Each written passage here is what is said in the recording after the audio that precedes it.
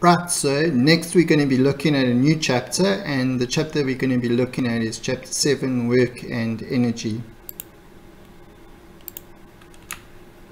In this chapter we're going to start with the definition of the work done by external force. Then we're going to go on to look at something called the scalar product or the dot product, and we'll be rewriting the definition in terms of the dot product. We're going to have a look at how to derive and define the work done by a varying force. Up until now in school you might have dealt with the work done by a constant force. We're going to move further on to look at springs, and related to springs we're going to have a law known as Hooke's law, and we're going to further then go on to look at kinetic energy, derive the work energy theorem, look at the definition of power, and then of course solve problems related to these different concepts. Starting first with the definition of work, you'll see we have some situation where we have a block and there's a force being exerted to this on this block, some magnitude F, and this force is causing the block to move a distance, and we're defining this distance as delta R. Then there's also some angle involved, and this is to say that the force isn't acting in the same direction as the displacement, but the force is acting with some angle, delta theta, well theta, relative to the force. And under these conditions the definition of work is given by this expression here. The work is defined as the force times the displacement times cos of this angle theta. You'll notice that if we take a look at this expression and we think about different conditions under when the work might be zero, well, the work might be zero if any of these terms are zero. Firstly, if the force is zero, if F is zero, so that's to say if no force is applied. The second condition could be delta R if the displacement is zero. This is to say that if there is a force acting, but the force doesn't cause the object to move, then we would also have, zero work being done. Another condition could be that, cos of theta might be zero. And we know cos of theta will be zero when theta, for example, is 90 degrees. So under these situations, we would have a case where the force is acting orthogonally to the displacement. In terms of this definition, it can be rewritten in terms of dot products as shown below. A dot product or scalar product is generally a definition or a concept relating to two vectors and relates to the way they should be multiplied together. Dot product refers to one of the ways in which two vectors can be multiplied together, and it's also known as the scalar product. The reason for that is when you multiply the two vectors together, the answer that we get is a scalar. It's a number, and we're going to take a look at how the dot product is defined. So as I said, dot product refers to multiplying two vectors together. In this figure you can see I have two vectors, vector x and vector y, and there's some angle between them. In terms of the definition of a dot product, then a dot product is defined as follows: x dot y, that's how we say it. This is defined as the magnitude of vector x, so the length of vector x, times the magnitude of vector y, times cos of theta, where theta is the angle between them. So this is the way in which a dot product is defined. If we make this example more concrete, we might have, for example, x might be of length 6. Let's say this is 6. Let's look at an example where theta is, say, 60 degrees, and perhaps y may be of length 2. Then if we to calculate the dot product, if we to calculate x dot y, the way we do that, then that's the length of x, which is 6, multiplied by the length of y, which is, in our example, is 2, multiplied by cos of 60. And if you use your calculator, you can see that, you know, cos of 60 is equal to a half. So this is 6 times 2 times a half, and this is equal to 6. So you'll note that in terms of this definition, the answer is a scalar. It's just a number. So in our definition, we've just defined the work as the product of the force times the displacement, delta r, times cos of the angle between them, which is theta. If you look at our definition, you note that this equation is in a similar form as this equation over here. It has one quantity multiplied by another quantity multiplied by cos of the angle between them. So this means then that we can rewrite our definition of work as the dot product of two vectors. It's the dot product of force, and it's the dot product of the force and the displacement vector. So this basically is an explanation of this point over here. Work is equal to the dot product of force times the displacement vector. It's worth us noting that the SI units of work is going to be joules, and you know, 1 joule is equal to 1 Newton meter, which you can clearly see from the definition. Previously in school, you maybe have used a simpler definition of work. You may have used just work is equals to F times the force times the displacement without the cos of theta term. And this could have been because in school you were only considering very simple cases where the force and the displacement is in the same direction. For these cases, you know, the angle would be 0 and cos of 0 is 1. So if the force is acting in the same direction as the displacement, you're allowed to use force times displacement. But in general, we'll be solving more complicated terms now at university, so we always need to include the cos of theta term. This next slide just summarizes what we've been speaking about up until now. It says force and displacement are both vectors, but work is a scalar quantity. Remember, work is just joules. It doesn't have a direction associated with it. The definition of work describes a dot product of vectors. And as we said, in general, a dot product is something written in this form. It's the magnitude of the first vector times the magnitude of the second vector times cos of the angle between the two vectors.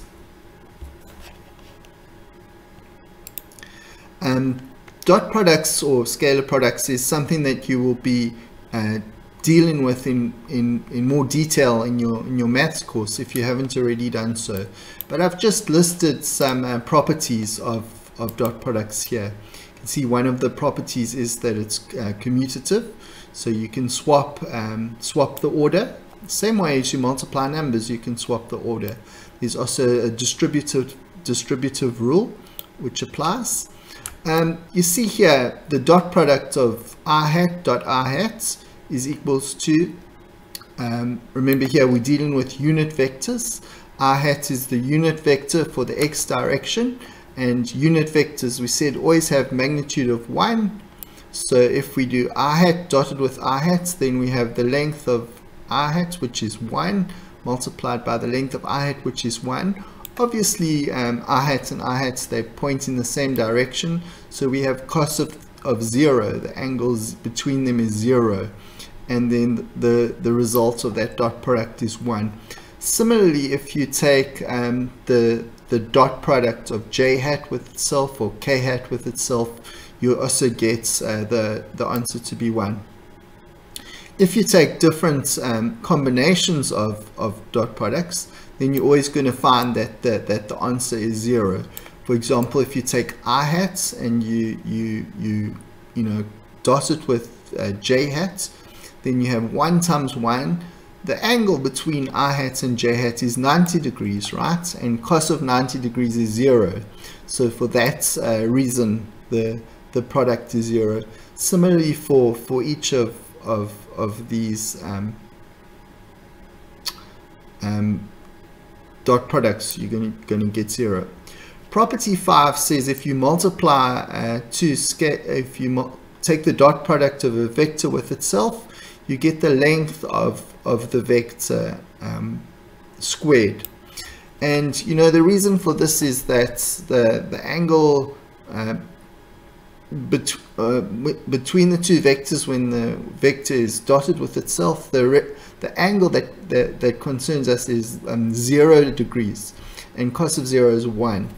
So you can write out the individual steps and verify that this is the case. Let's take a look then at an example. In the example we're going to be speaking of, it says figure 7.4 shows 4 situations in which a force is applied to an object. In all 4 cases, the force has the same magnitude and the displacement of the object is to the right and of the same magnitude. The question that we asked to do then is rank the situation in order of the work done by the force on the object from most positive to most negative. So let's take a look then. In each of the 4 cases, A, B, C, and D, we have a force acting. And they say that the magnitude of the force is the same in each case. In each case, there's a displacement. So this block is going to be moved.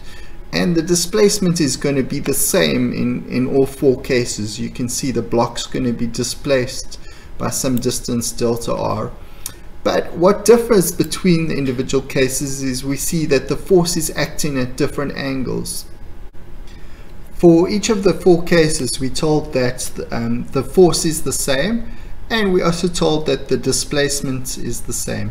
Well, the magnitude of the force is the same, and the magnitude of the displacement is the same. In each of the 4 cases, what really is varying is this angle, theta.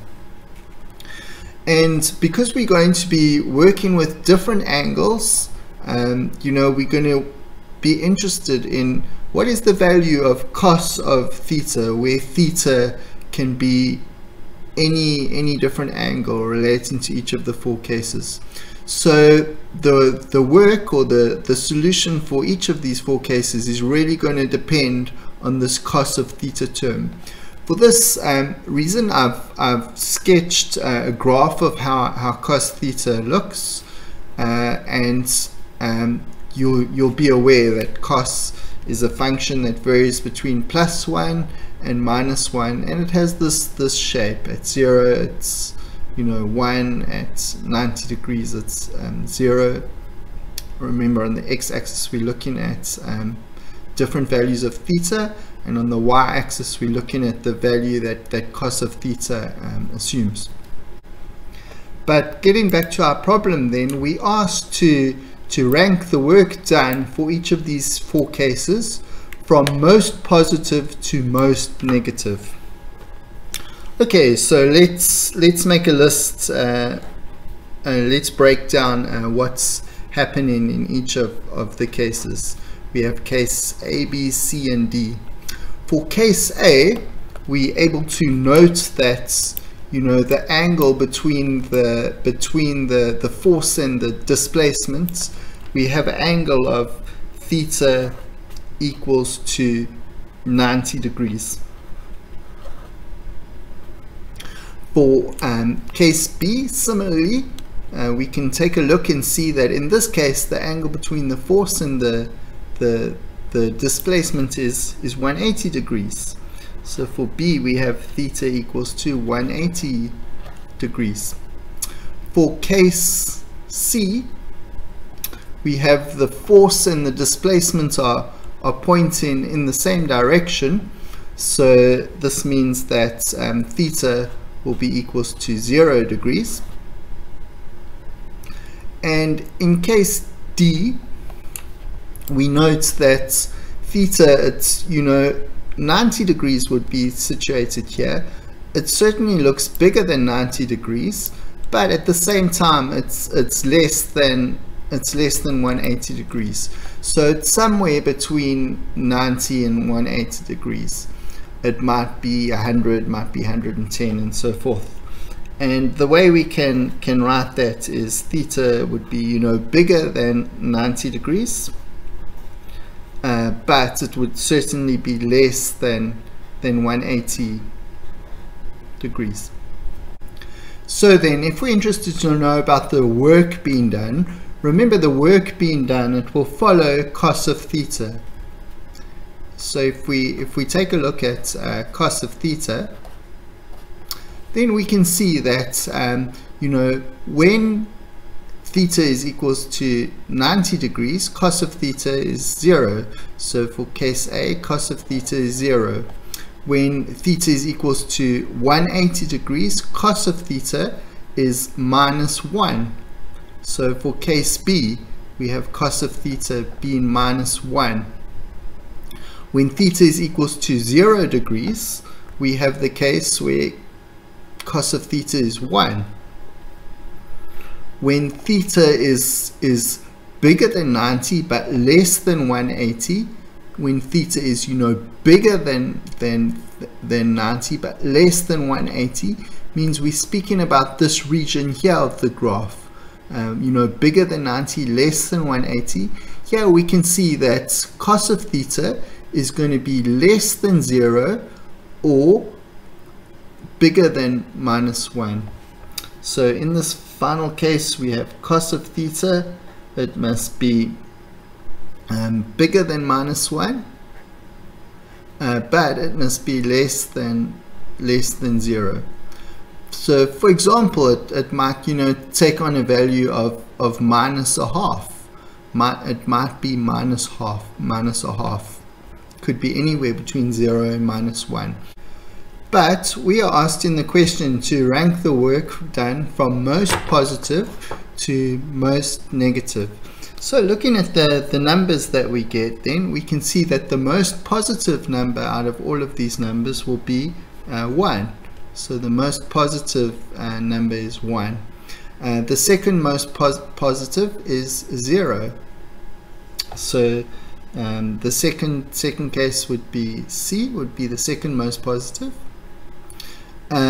Next we have D. Remember we said, for example, this might take on a value such as minus a half or minus a third. So the third most positive one would be D. And finally, the least positive, or the most negative, would be B.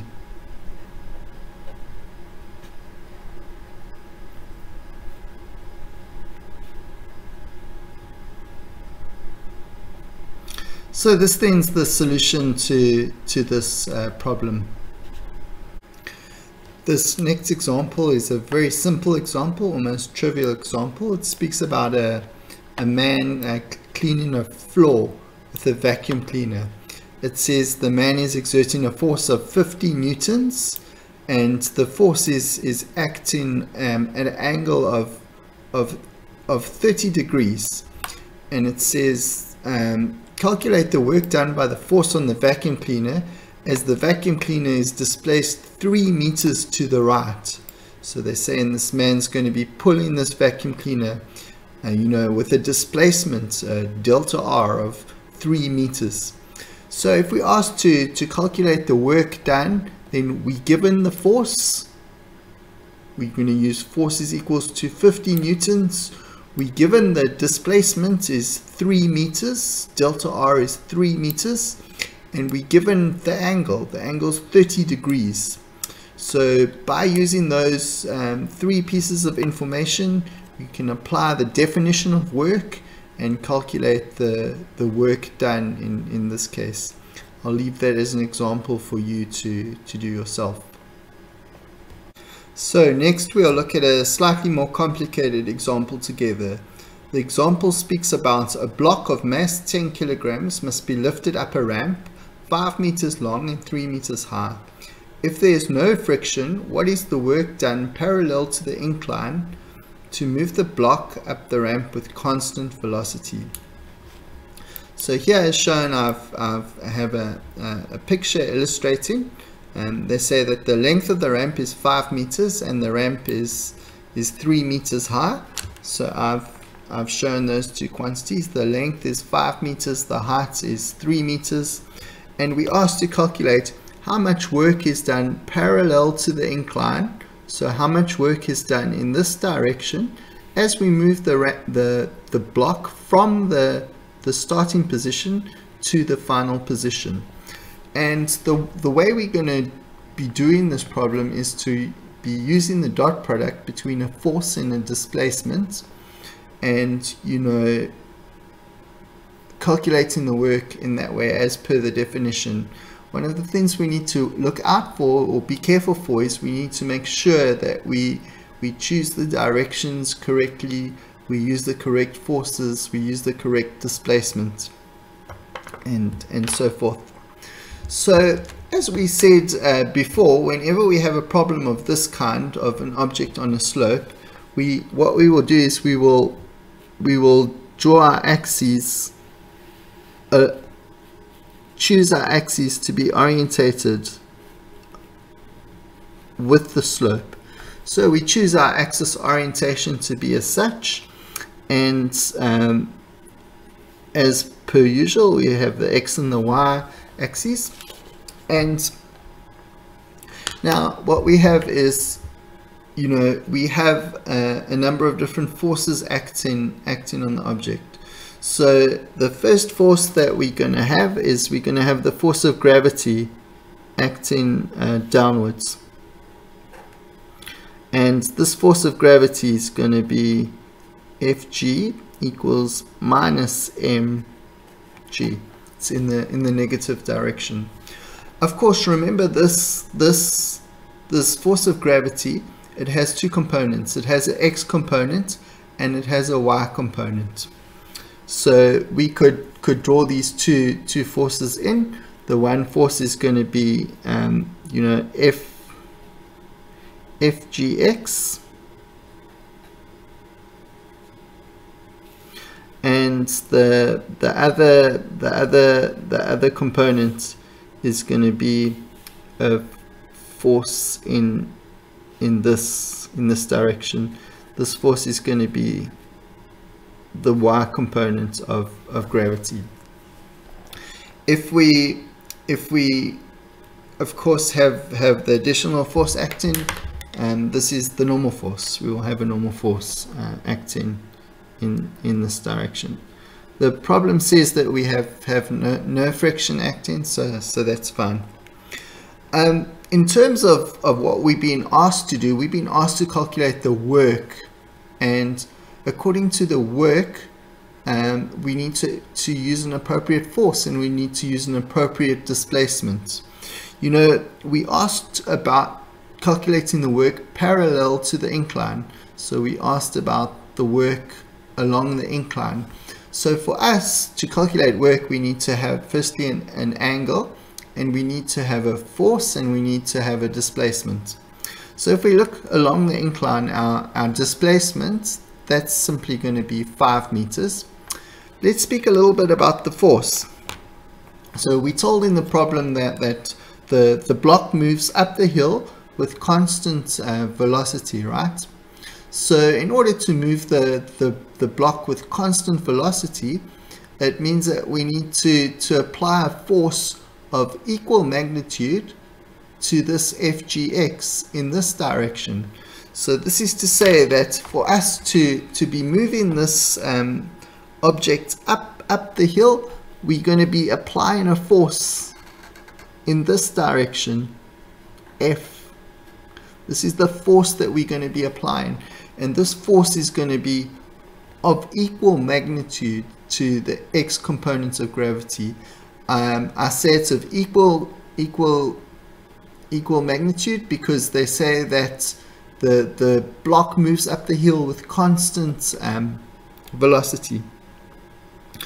So in terms of this, then we know that if we call this force F, our displacement is also going to be in this direction. So the formula that we're going to be using is, you know, work is equal to F, the force, times the displacement. The displacement is 5 meters up the hill. So it's the force times 5 meters times cos of the angle between this force and the displacement vector. In this case, the force and the displacement vector are both in the same direction. So it means that the angle is just going to be 0. So we're going to have cos of 0. But now we need to, you know, calculate what is F, what is the force that we apply. Well, as I said before, it needs to be the same as the force of the x component of gravity. It needs to be the same so it can move up the hill with constant speed. Well, we're able to calculate that because, you know, Fgx would be related to this, the angle of the hill. Remember that whenever we deal with problems where we have a slope and we choose the axes in this way, then the x component, it no longer follows cos, but now follows sine of theta. It will be sine of this theta. So if we were able to know what theta is, then we would be able to substitute in here and know what this force of gravity is. Well, it turns out that we are able to find out what theta is. We're able to find out what theta is by the geometry of the situation.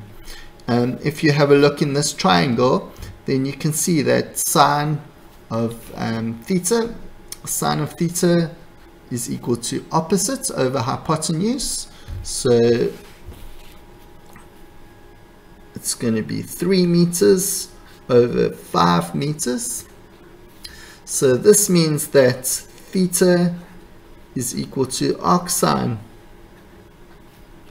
of 3 over 5. And if you use your calculator, then you'll find out that this is equal to 36.87 degrees. So this means that you know, theta is 37.8.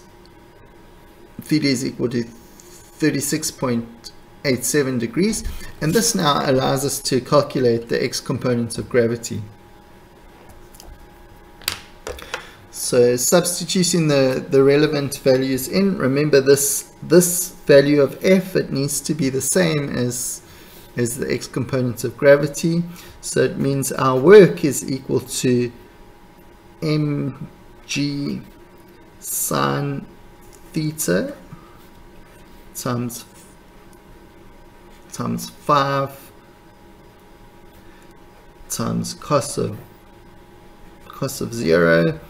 We're given that the mass is 10 kgs, so it's going to be 10 times g's, we're going to use 9.8 times sine.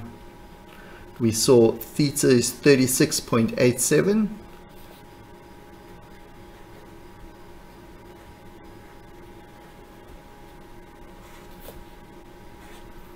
This whole thing times 5 times, you know, cos of 0 is just 1. And if we calculate all these, what this is, then this works out to be 294 joules. That ends the solution.